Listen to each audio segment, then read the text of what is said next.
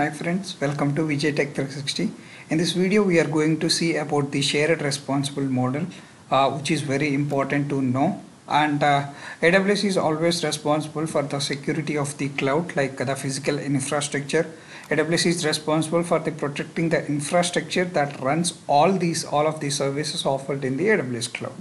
So this infrastructure is composed of hardware, software, networking, facilities that runs AWS services. So basically AWS is responsible for the security of the cloud. The customer is responsible for the security in the cloud.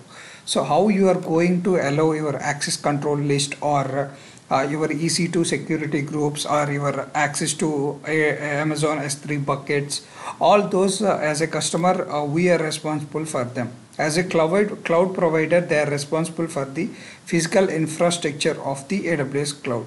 So here is the diagram where you will know about the shared responsibility and AWS responsibility, security of the cloud. They are responsible for the software, like they are giving for Amazon Mission image. In that they will run the patches automatically and they will take care of the software and all, and the physical CPUs and the storage and the networking bit inside the AWS infrastructure, like VPC and all, and the regions wherever it is there, availability zones, edge locations.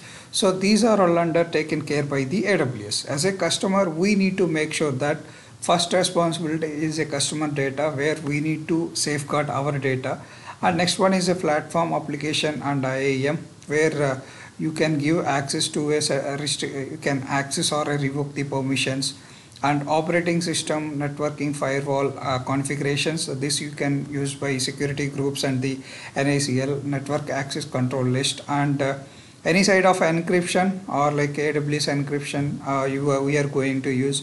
So all this as a customer we are responsible, and in this URL you can find the what are the shared responsibilities between the AWS and a customer. And it is very important as a cloud practitioner, you must know the shared responsibility model. I hope it helps you. Thank you.